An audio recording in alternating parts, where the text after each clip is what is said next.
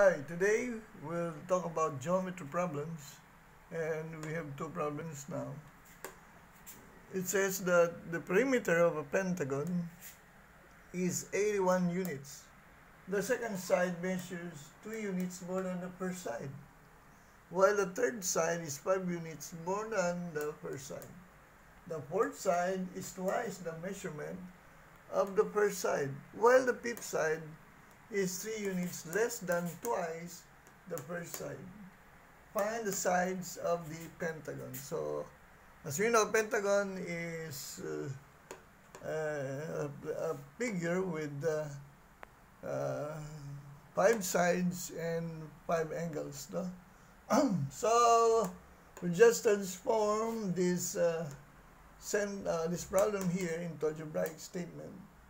So, for our solutions, we let x to be the first side, and it says that the second side is 2 units more than the first side, and the third side is 5 units more than the first side, and the fourth side is twice of the first side, and the fifth side is 3 units less than twice the first side.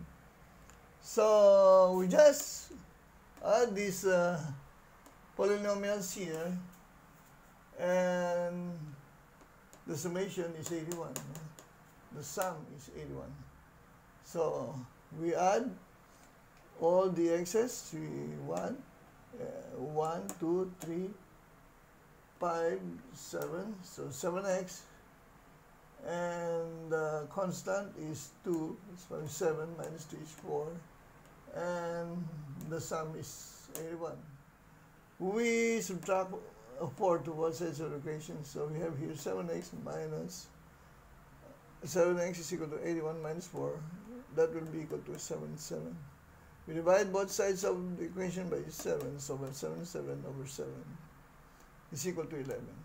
And we add for our second side 2 units, so 11 plus 2 is 13. And for the third side, we have here x plus 5, so 11 plus 5 is 16. The fourth side is twice the first side, so 11 times 2 is 22.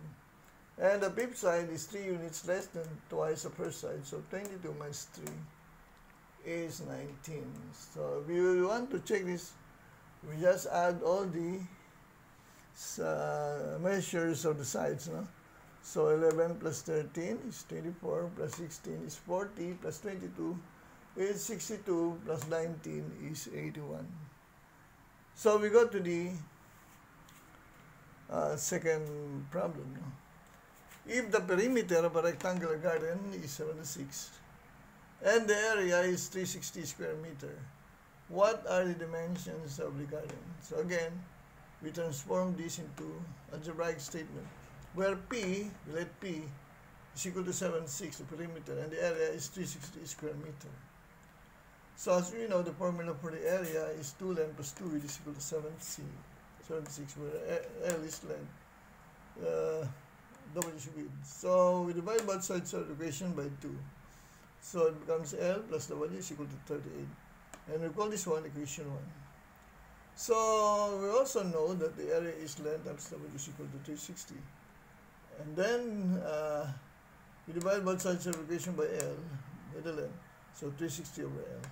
And we call this one equation 2. We substitute the value of equation 2, which is W of equation 2, in equation 1.